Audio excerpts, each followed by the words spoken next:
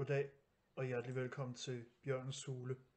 Er edderkopper insekter, er der mange, der sikkert har tænkt. Men nej, det er de rent faktisk ikke. Edderkopper er spindlere og er tæt beslægtet med skorpioner. Insekter har nemlig 6 ben, følehorn og vinger ret typisk, mens spindlere har 8 ben og hverken er i besiddelse af følehorn eller vinger.